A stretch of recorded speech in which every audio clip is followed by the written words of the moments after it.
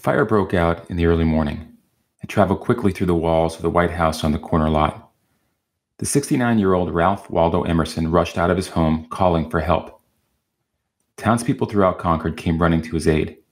They included Louisa May Alcott, who with her sisters were armed with baskets to rescue the books in his library.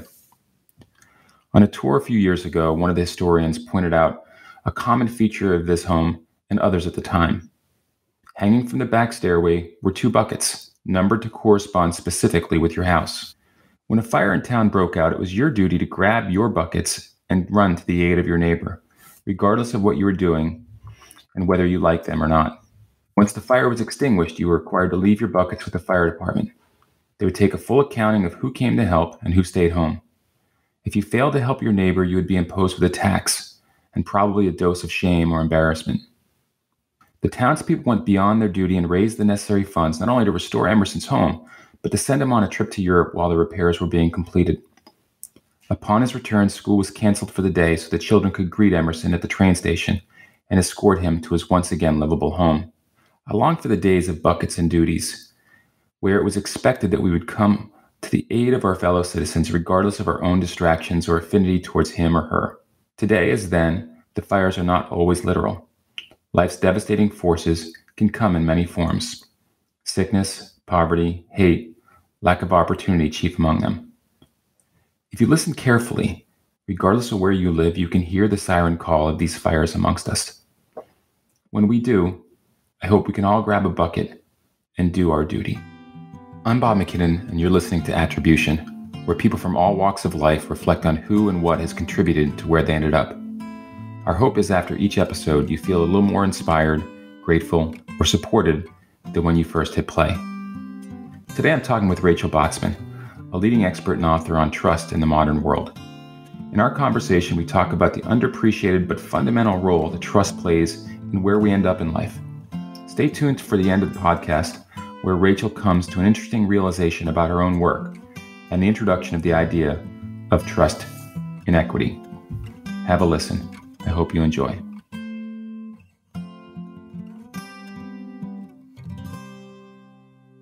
So, Rachel, I wanted to start with a little bit of where your work impacts your own personal life.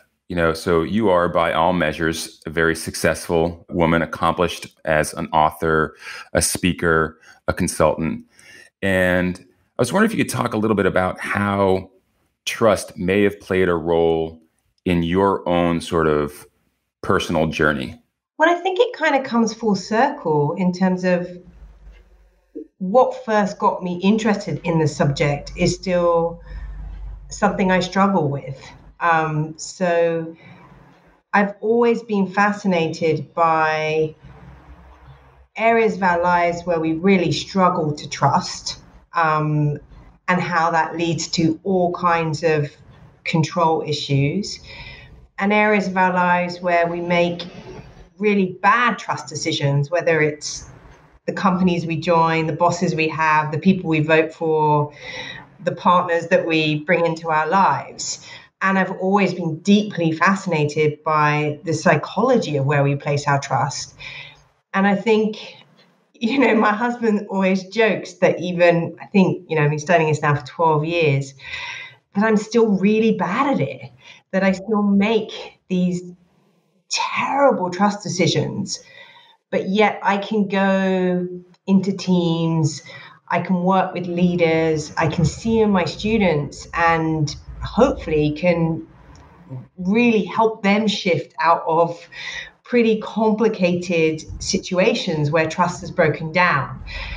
So I find that interesting that you can see it in other people. You can see, how some people, they so want to believe something, they will so look for a signal that they ignore everything else. Or other people who talk about emotional intelligence and intuition, and so they don't get enough information before making a decision, a high stakes decision. You can see it in other people, and yet time and time again I make these mistakes in my own life, and that I find fascinating. That's funny. It's like a classic, the cobbler's kids have no shoes, right? Yeah. When you think about where we end up in life, and especially as it relates to sort of mobility and moving from, one station in life to another, people might not instinctively think, oh, well, trust is a factor for how your life turns out. But as I was reflecting on talking to you today, I was like thinking about all these different ways it sort of shows up.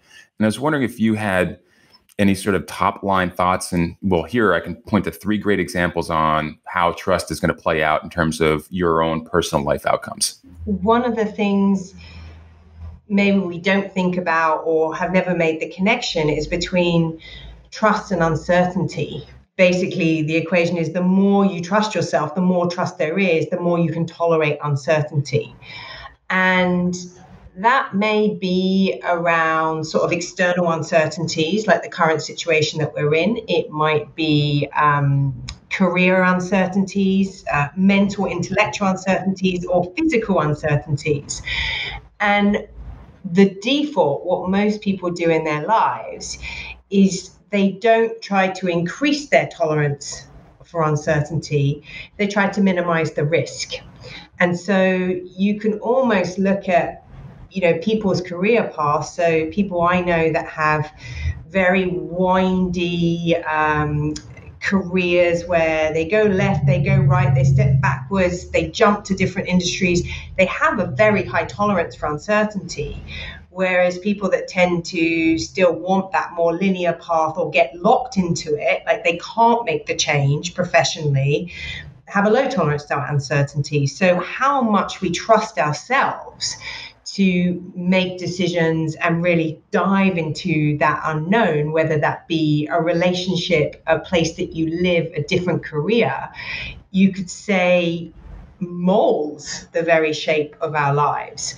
So my students are sort of in their late 20s to early 30s, and it's something they often say they never reflected on. They're highly competitive, they're brilliant in their own right, but they've never thought about the areas of their life that they cannot let go of, that they really need to control, maybe the heart of where their trust issues lie, that can have a huge impact on the rest of their lives. When you mentioned the notion of uncertainty, it brings me back to something I discovered a couple of years ago. I mean, I'm sure you're familiar with the famous marshmallow study, right? Yeah. For people listening, it was this study that was done, in Stanford, where they were trying to, with very young kids, test their willingness to delay gratification by, saying you're going to put this marshmallow in front of you now, and if you choose not to eat it, then we'll give you 3 later.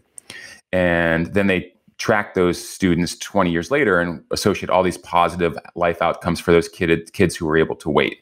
It used to be, one of the takeaways from that study was, well, this is a really important lesson on trying to teach our children self-control.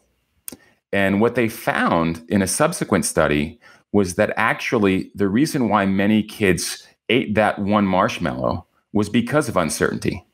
Because they didn't have trust in their lives that someone would keep the promise of delivering the 3 marshmallows later. It made me think of something, we hear of inequity in all kinds of sort of forms, but I've never thought about sort of trust inequity. Mm. And so I didn't know if you'd heard the follow-up to the marshmallow study, and I was wondering if you could just sort of react to how, maybe even at a young age, if you grow up in an atmosphere where, trust is just not there, how that can set you up for, future failures or future difficulties. I hadn't made that connection, but it is fascinating. The way I define trust really gets to the heart of what you're talking about, Bob, in that I talk about trust as a confident relationship with the unknown. Now, what that means is that as a child, you sort of have faith that your parents will come home at 8 o'clock, if that's what they say they're going to come home, that they will pick you up from school. And as an adult, that gets sort of more and more magnified. And so if your life experience is of things that you can't control, always being disappointed or always being let down, or the outcome being different from what you wanted or what you expected or what you were told, you are going to grow up pretty quickly with a distrustful tendencies. So that makes complete sense that if you if you had faith and confidence in the people running the experience, you would say, well, I know I'm going to get the 3 marshmallows, right? But this is the very essence of trust. If you don't believe that, you've got nothing to lose by eating the 1 marshmallow.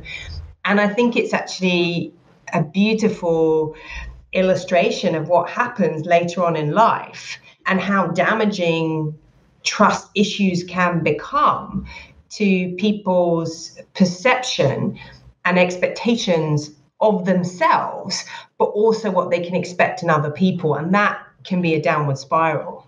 Yeah. And it's interesting to me too, because it cuts at the core of how we judge others and ourselves. So again, in the previous incarnation of that experiment, they would judge the kids as lacking something, and that lacking was something of their control, right? Mm-hmm. Versus them not receiving something, which is trust and consistency, which I wanted to talk to next. I read recently something you'd written about your mom and your grandmother and their relationship. So first of all, I'm so sorry for your loss. I similarly had a very close relationship to my grandmother, and they're such wonderful influences in our lives because they bring such wisdom and again, consistency.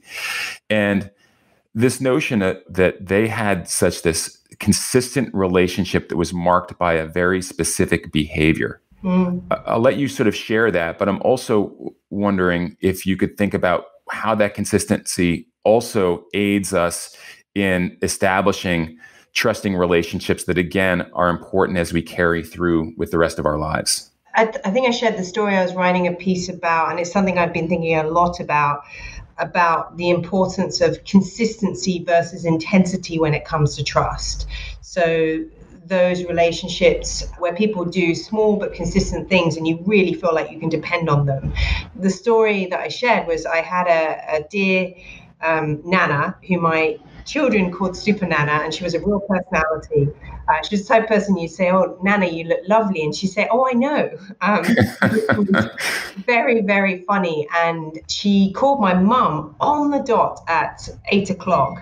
And the funny thing is, I remember this as a child. Like, I remember the phone call because sometimes we'd be on the car on the way to school, and mum would sometimes get frustrated. Like, why does she call me every day at 8:00 and ask the same question, which is, how are you? And mum would usually say, I'm fine. And then she'd always say, is there anything I can do for you today? And she genuinely meant it. Like, whatever it was, pick us up, make dinner, get milk, whatever it was, she would do that. And my mum unfortunately lost her sister and her mum very close together, and this was real grief. And she says the thing that she misses the most is not Christmas and the big days and the birthdays. They're hard. She misses that phone call. And I thought about this recently because I was thinking about in lockdown how often the small consistent things, how important they become in terms of anchoring us and giving us stability. But as a culture and society, personally, I think we place too much emphasis on the grand gestures, the intensity. And I see this, like, I have 2 kids who are now 9 and 6, and they have one grandparent, and probably by geography, who's very much in their lives. The good, the bad, and the ugly, he is there, right? And then there's another grandparent, and, calls maybe every 3 months, but then shows up in a really big way. Lots of presents, lots of activities, and the kids, they go to the other grandparent because they like the consistency and the stability. I think we forget that as we grow up as adults, that we think we can make it up through these grand gestures and this intensity, and we underestimate how much consistency provides a stabilizing force, but how important it is for trust. Yeah, so I was connecting the dots to your personal story to some things that I've been noticing and also confirmed by research in the social sector, right? And this idea when they try to evaluate what makes for a successful intervention and isolate sort of one factor. I've seen in numerous programs, including one in the town where I grew up, Chelsea, Massachusetts, ROCA, which is a really interesting intervention for those people who are involved in the juvenile system and are, like one strike away from their life just being completely out of control. And what they found was that it was about the consistency of people checking in with them and always showing up for them and sort of being very dogged about it. And it was this question of frequency and dosage and consistency. And we see that you see that in studies around mentoring. It's not like, let me send you a gift. It's like, hey, we're going to talk every Friday at 4. It seems so simple, and it's not as newsworthy as something else like, oh, look, we, did this awesome, thing for someone. Look at this. But it just sort of speaks to how simple some of this stuff can be and yet underappreciated. When I think of leadership, particularly sort of public programs, right, we make up for inconsistency through intensity. So we haven't been there, so we'll come in this really big intervention and big way, and then where do people go? And one of a really great book I've read recently is by James Clear. It's called Atomic Habits, and it's about micro changes in your life. I usually don't like books like this, but the quote that really stuck in my mind is, he says, intensity makes a good story, consistency makes progress. And again, so simple, but you can see if we thought in this way, we think completely differently about policy and education and even relationships and team building. So I think it's really important and underappreciated force, quality, whatever we want to call it.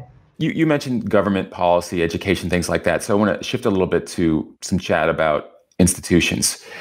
Implicit in certainly in America and in other places, this sort of trust in our society that if you work hard enough, that you can do anything, right?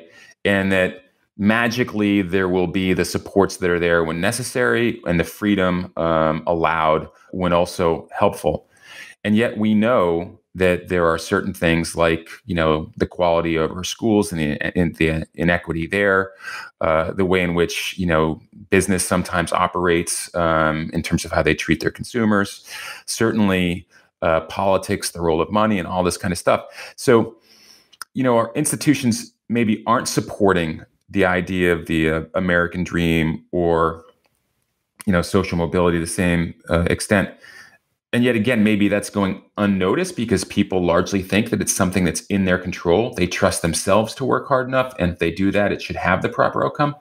And so I'm wondering if you could sort of talk a little bit about where we are with institutions and our relationships with them, and whether we even expect them to show up for us as it relates to helping us, or whether we're just like, hey, this isn't working, so I'm going to either turn to myself or to a smaller group or different types of institutions.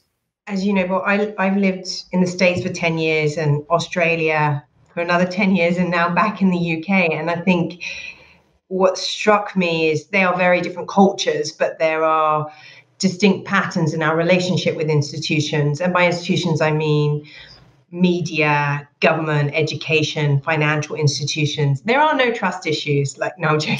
I think it's actually more complex than saying we don't trust these institutions. I think it's got something more to do with scale, and these things are tied, but these systems have got so big that they can no longer serve me, the individual, that the system serves the system, if that makes sense. So I think it's actually the next stage, what distrust leads to, which is, disengagement and defensiveness and disenchantment, which, as you're talking about, can have a positive impact. Because what happens is you start to see more self-reliance and more resilience where, someone says, well, I can get the best education in the world and I'll still be in debt. And so therefore it's up to me to really figure out a different path. I don't think the way the financial system is set up will serve me in terms of being able to even afford to buy a home at any point in my lifetime. So how do I create a different dream, a different goal that becomes meaningful? I don't think we're quite there yet, where we have reinvented the narrative and what the dream is and what the end goals are. I think we are very much in the messy middle of, wow, these institutions are not going to even provide the safety net or the protection that I expected. But the optimist in me says, well, this will actually create future generations of resilience that may reinvent the narrative of what a not even successful life looks like, a fulfilling life looks like. But that, I think, is a few decades off. I want to go to where you started with this, which is this notion of things getting bigger, right? And systems that are really hard to sort of shape or influence or trust. Have we lost our way in even trying to talk and tackle systems instead of looking at what's in front of us, right? So you are in a school. What can you do with that school versus fixing a system? And have individuals been given the responsibility or the tools to influence what they can around them or find other paths, at a higher level politically or whatever, that it's harder to influence and people feel disempowered. So nothing happens as a result. I say up front, I'm a huge champion of local systems. So even how you take a mass education system and you give local schools more autonomy around decision making, I think it's the only way to go and the way we redesign these things. But I think what you're pointing out is important, because if you think about sort of the media moments, the things people see, it's large protests and all about large change and huge influence, and you're sort of left with this impression that unless you're a celebrity, unless you have a huge social media following, unless you can impact a change in climate change policy or whatever it is, that you don't have a power or a say in some community. We were talking earlier on, like, community can be your street. So in some ways, this definition of community, and I think this has a lot to do with social media, even that has been scaled to something that feels beyond tangible influence. And so if I think of like the last 30, 40 years and what's really damaged trust is this focus on scale and how it will lead to efficiency around systems, how things can be more efficient at scale.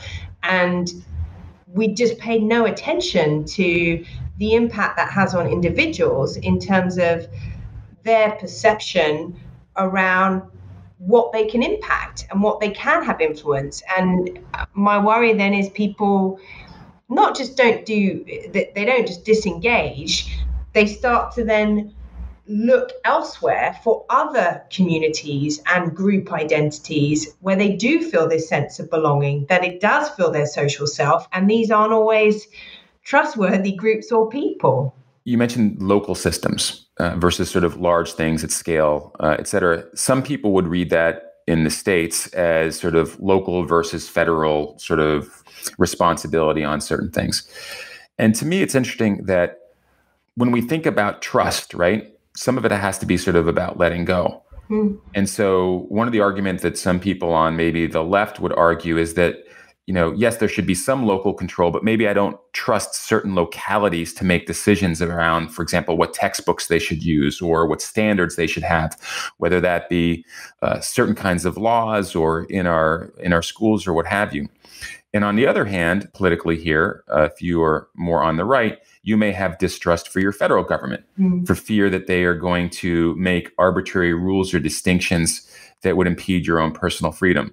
So I don't know if you have any thoughts on the origin of those levels of distrust, but maybe also the question of what can you even do about it, if anything, or do you just try to understand, like, is it to tell people to, hey, just stay home and worry about your own thing and trust others to do so? Or what's the balance there? Either side, right, comes from a place of fear. What I always try to understand is what is the motivation behind either side wanting or needing to believe something? Why does one side believe that if you gave more autonomy to local education systems, they would all make bad decisions? And the other side believe that you should centralize power with federal agencies. I haven't done research in that area, but I think it comes back to what we've talked about, which is issues of where control and power should lie and very different views around that. I personally think where we've messed up, particularly in education, but we see this in healthcare and even law enforcement, is that we've got models and functions that really should play sort of a macro management role, right? They should really set visions, set guidelines, and then, as you say, let go and let the implementation form at a smaller local level that can really react and adapt and respond to the context and the needs of that particular community. And that's where I think we've ended up with a big fat mess of sort of macro management and micromanagement, and neither side really being happy with the outcome. And it's interesting, in the UK, they tried this thing you're probably aware called the Big Society. So this was like, I don't know if you know about this idea, but it was Cameron's big vision to sort of decentralize certain roles of government. And the interesting thing is that there was a real backlash against it. And I think it's really interesting that people just called it socialist. Like that was the human response of we're going to put more responsibility in the hands of people and local mayors and local councils, and people just called it a left-leaning socialist idea. So even that is, I think we need a whole new language and vocabulary of talking about these systems and how they could function completely differently. It's funny. I was going to ask you separately. It was 10 years since your first book came out. What's Mine is Yours. And I was wondering if someone just looking at that title right now in the States would sort of look at that as like a socialist manifesto when it's anything but, right? And it is this notion of understanding our opportunity to collaborate and come together. It frightens people in a way that I don't personally quite understand. Well, someone actually joked, I think it was a journalist joked a few years after that, I should have called it "What's Yours is Mine" or something like that. And then someone, this journalist actually wrote a book with that title as a whole critique on the premise of the so-called sharing economy. But I think missing the point that we sort of can't reconcile that self-interest and collective interest, they can go hand in hand. I haven't read the book in a long time, but I think it's interesting on the scale note, like how when I wrote that 10 years ago, Airbnb, I think, had 7 employees when I interviewed them. And I take responsibility for this, that you often can't see the unintended consequences of your ideas at scale. I say when people want to criticize and challenge my ideas on the sharing economy, bring it on, right? But we have to learn from why couldn't we see that even 10 years ago? I just want to take a few moments to thank our partner. Attribution is distributed in part by Chasing the Dream, a public media initiative from PBS flagship station WNET in New York, reporting on poverty, justice, and economic opportunity in America.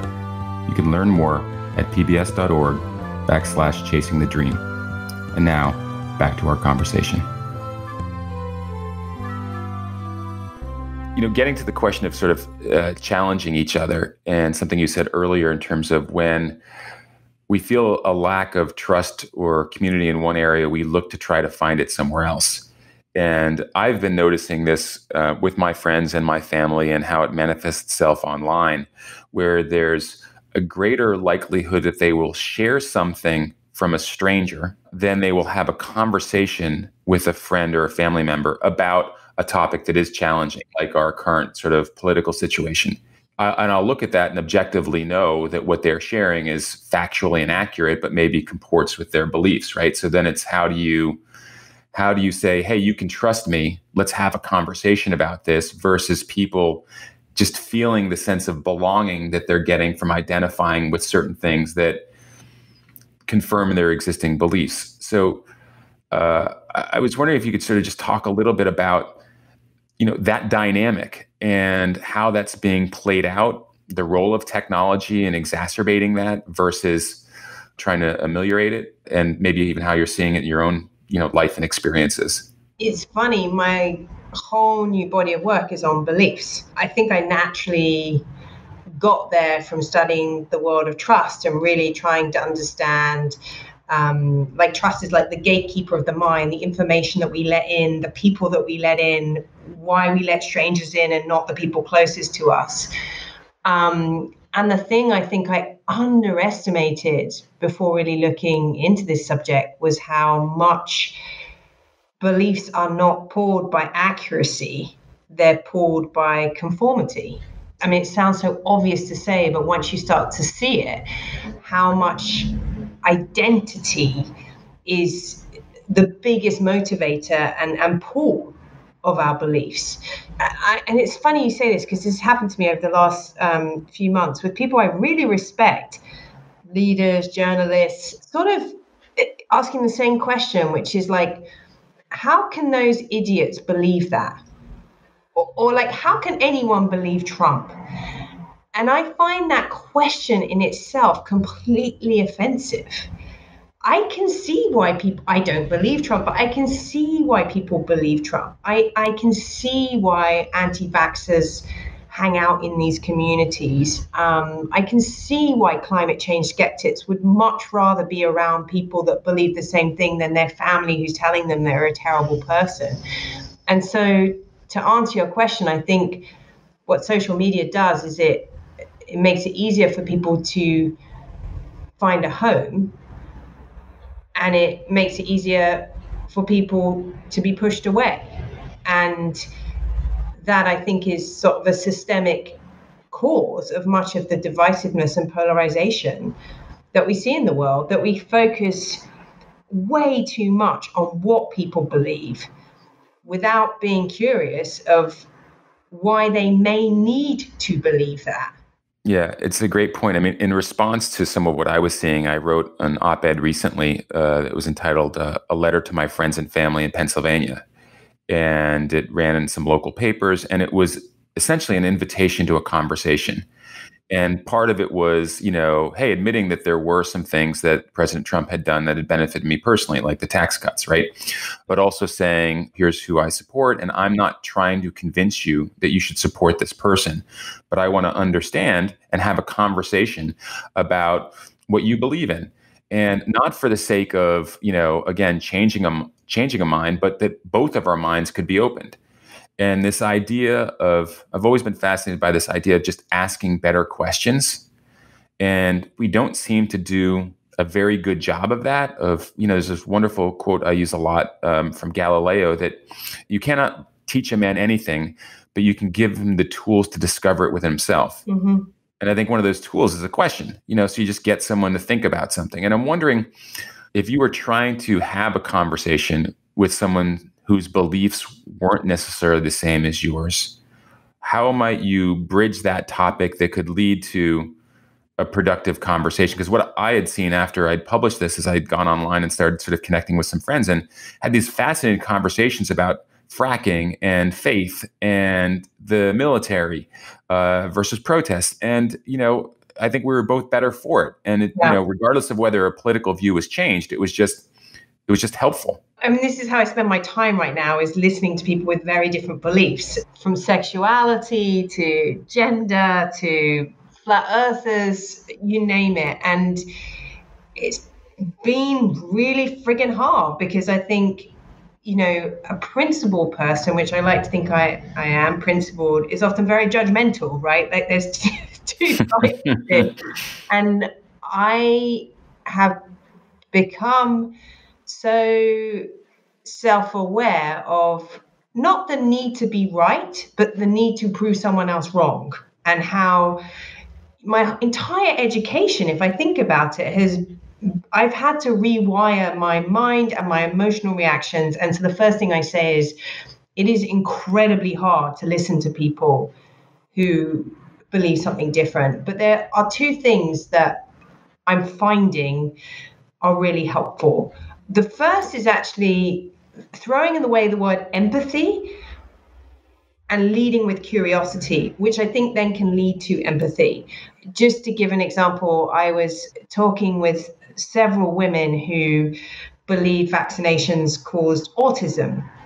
which is a really sensitive subject for me because I wasn't vaccinated. And as a child, I went blind from the measles, right? So I 100% believe in vaccinations, but I wasn't there to convince them of my views. I was there to learn where their views had come from.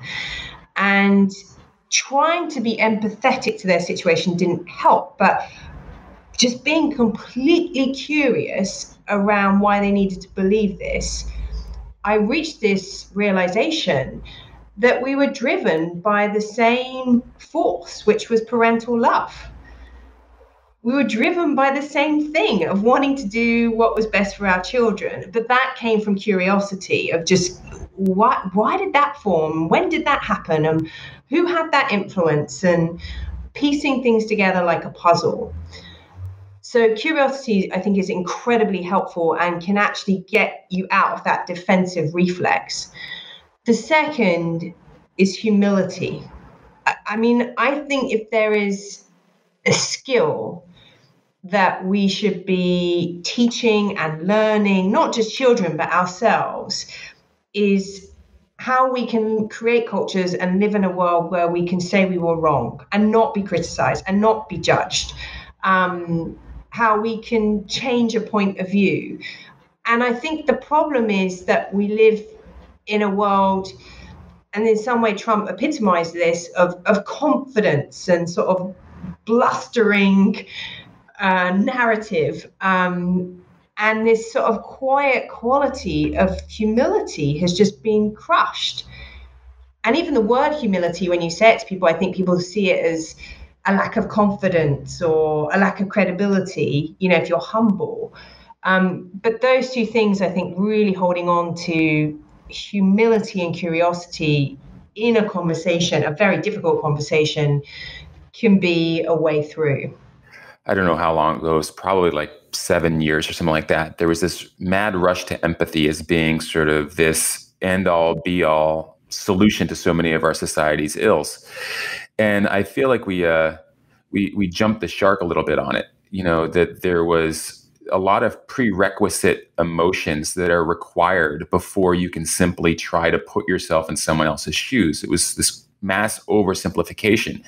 And to your point, curiosity, humility, we talk a lot about, this idea of attribution, like what do we think, understanding yourself first, before you can put yourself in someone else's shoes, you should figure out how you ended up in your own. And I think that your example of parental love is a good acknowledgement of that. To me, it is fascinating that there are these, I mean, I don't even want to undersell it because soft skills sound so soft, right? But these tools that we are just not necessarily valuing to the extent that sort of sets us up for a better life for ourselves and for others. And I don't know if you see that in your students or in others, but it is interesting that we are not maybe equipping people with what would be helpful. I wonder if this is coming next. I wonder if sort of the focus on health and wellness, which then sort of led to a focus on mental well-being, if the next step on from that will be sort of a really deep self-awareness in how we see the world, how perceptions form, perspectives, and that in the same way we've seen a lot of now what we call pop psychology sort of enter education. If genuinely understanding the way you think and the way you process information, whether that will become part of our education, and what is the new word for this? Because I don't think it's self-awareness, right? Like we almost need a new word to describe this focus and need to think about the way we see reality and what influences that picture. And the reason why I think this is so important is the work I've done on technology and trust has taken me pretty deep into conversations with entrepreneurs and regulators about solutions around misinformation. And I have to say, I've sort of reached this point where, yes, there is algorithms and there is fact checking and there is incentives and there's penalties. But I think the greatest hope we have is actually training and developing these skill sets to really understand the way we are pulled or pushed away from information and influences and events and people. Because essentially that's describing something that we need to evolve into if we want to sort of continue to sort of thrive as individuals or society. And yeah, the skills that were necessary as humans, thousands of years ago are not necessarily the ones that are valued now. Some are, some not. But new ones definitely need to get a little bit of attention. We often sort of think about the dynamics of trust as something that plays out in our individual actions and conversations. And I heard something really recently about, maybe this is the flip side of confidence, the willingness to sort of trust someone else or to ask for help, right? You need to have some level of trust to help. And I remember a story I'd heard a while ago, like if you needed something right now and you didn't have access to it, you might ask a friend, like, do you know a lawyer or a doctor or whatever that would give you a good recommendation, right? And you'd be able to sort of navigate through that world because you had a network of trusted individuals you could tap into. And I remember a story that someone had told me recently where there was a person who was working inside someone's home regularly. Like I think it was a nanny. And her family, she had a family member that was facing a serious deportation issue. Mm. The person she was working for was a lawyer. Yeah. And did not feel comfortable asking for help. And I think that the employer, overheard something one day and then interjected and was able to sort of intervene in a way that was sort of helpful. But the notion of sort of trust being, it's like an action word, right? It's not sort of passive. It's something that we have to deploy and use. And it requires a certain level of confidence. And again, going back to where we started the conversation, sometimes there may be moments where if that trust has failed, it's like, well, I'm not going to put myself out there again. And so some restoration is needed. I don't know if you had any sort of thoughts on these examples where you see, again, I don't want to create a new term, but this inequity in how trust is being utilized and how that plays and why some people seem to, they can move up because they're using it more and other people are sort of stuck because they don't feel comfortable. No, it's a really great question. I mean, it's like, you're probably familiar with Keith Payne's work on the broken ladder. Mm-hmm. I think it's an amazing book on sort of the link between inequality and perception. And when I was reading that book, I thought, how have I not thought of this? Shame on me, because I'm thinking of this from a white female privileged point of view of how trust is an enabler.